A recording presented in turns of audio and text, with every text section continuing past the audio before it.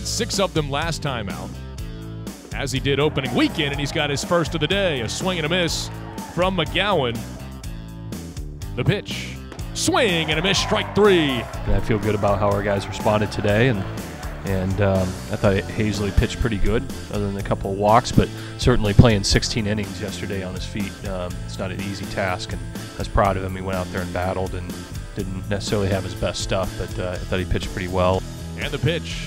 Swinging the ball grounded back up the middle and through for a base hit. Virginia's on the scoreboard nice and early, and 8 of them in scoring position. Pitch is swung on, line to left field, coming in on it. Charlie Cody makes the catch, then goes into a slide.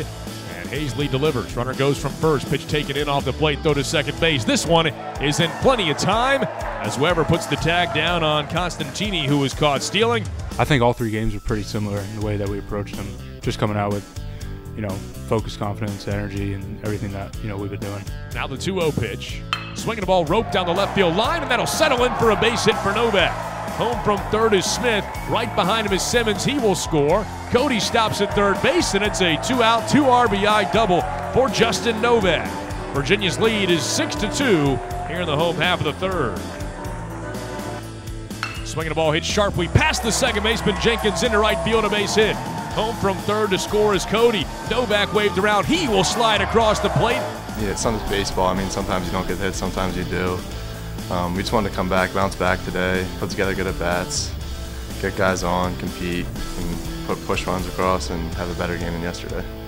Pitch to Rivera, swung on line towards short. Clement fields it on a hop, backhands over to second for 1, relay on to first. What a double play that was.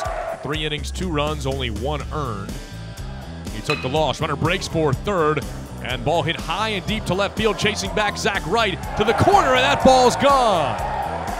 Just inside the foul pole, tucked right over the 332 sign down the line, and Adam Hazley with his 5th home run of the year. What he's doing by driving the ball the other way like that is really, really impressive, and he did it again today, and so, like I said, it's a really, really hard thing to do, and I mean, he's done it 5 times.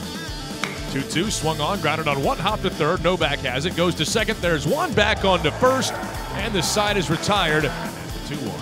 Swinging a looper out towards center field. Coming in on it is Tago. He'll make the catch. Tagging from third, heading home is Richardson. Throw comes in, bounces off the mound, not in time.